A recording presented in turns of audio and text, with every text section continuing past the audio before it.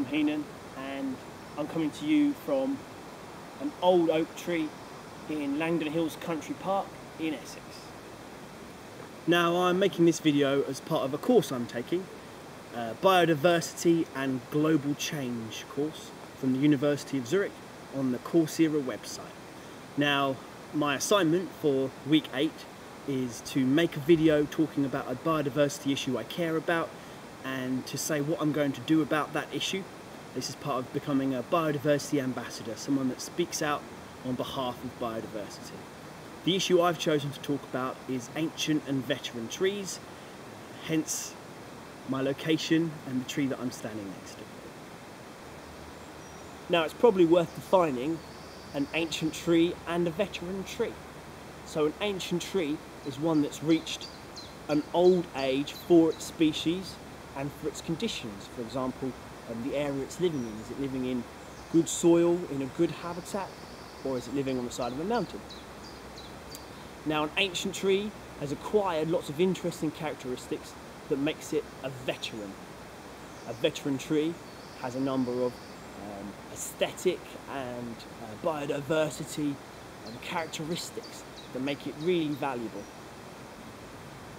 A veteran tree isn't always ancient, but it has acquired a number of old age characteristics through its life history. So this could be due to natural causes such as fire, a lightning strike, or being attacked by pathogens or animals. And this could also be due to the management by people. So a number of trees are coppiced or pollarded, and these techniques involve cutting the tree back and letting it regrow. And this can influence the form of the tree, its shape, the way it grows. And this can increase the chances of having really interesting little pockets of rot, for example, hollow trunks and things like that. They can also prolong the age of the tree.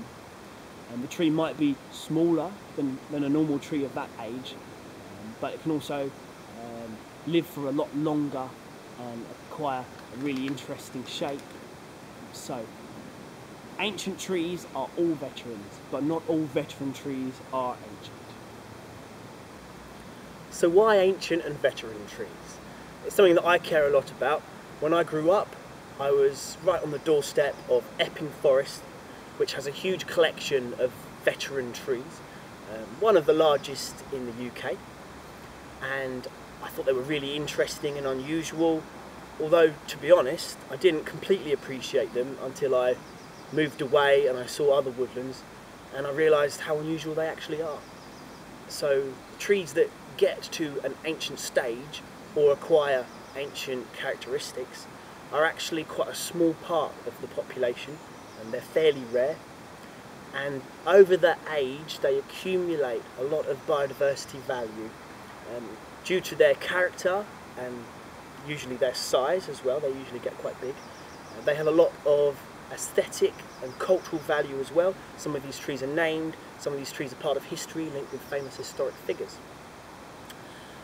Accumulating a lot of dead wood over their age, over the period of their life, means that they have a lot of value for insects, fungi. They have a lot of holes for animals to live in, but this wasn't always appreciated. For a long time, old trees and dead trees actually as well weren't appreciated for their value, and they were often tidied up and removed, allowed to die, and so on. Over recent decades, the last 20 years, there's been a lot more awareness, and gradually our understanding of the science behind the biodiversity has improved as well. It's taken a while to work out how to manage some of these old trees. The management of them can be quite challenging.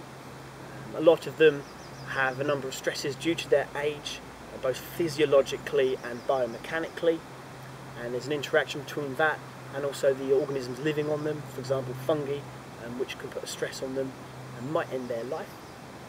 Some trees are also threatened by developments, for example, or even just heavy use around the base of the tree. For example, people or cars can affect their life. Unfortunately, if a tree that's old or has got old characteristics due to its life history, if it's allowed to die, or if it is removed on purpose, it hasn't always got successors, other trees nearby to replace it, because they're fairly scarce, and also because of the way we've managed the landscape and changed it. And this means a lot of the organisms that depend on these trees haven't got somewhere else to go, and haven't got somewhere else to survive in the landscape, and they could quite easily disappear. A lot of these organisms are very specialist on old trees, so losing a tree, such as this one, could mean losing a few really interesting species, some of them that we don't even know about. So it's important that we manage the trees to try and improve their chances to survive, and also to think about the other trees around them and which trees might become ancient and veterans, so mature trees. How can we encourage them to grow to old age and acquire these characteristics? Now if we take a look at this oak tree, it has a large girth. It's reached quite an age, an old age for the species. It's also got an interesting growth shape. So this tree was pollarded in its history, which has resulted in multiple stems coming out from a certain height above the ground. There are some areas where it's dropped limbs, or limbs have been removed. We've got some areas of dead wood and some holes, which might indicate some hollow stems and maybe even some hollow areas in the trunk. Now it's had some work. Some of the branches have been cut to try and help stabilise the tree, make it more stable, more biomechanically stable, less likely to split and tear off. But it's also, over its age, started to retrench. The crown has slowly decreased, which has made the tree more stable. This is a natural process that occurs in ancient trees. So this tree here is both an ancient tree and a veteran tree, as it's got old age and a lot of old age characteristics. Now standing on this side of the tree, we can see where a very large limb used to be, and now there's a lot of dead wood and some space. Now all of these interesting little niches, these little nooks and crannies, can all be habitat for different organisms. And there are certain insects, for example, that are specialists on this kind of habitat.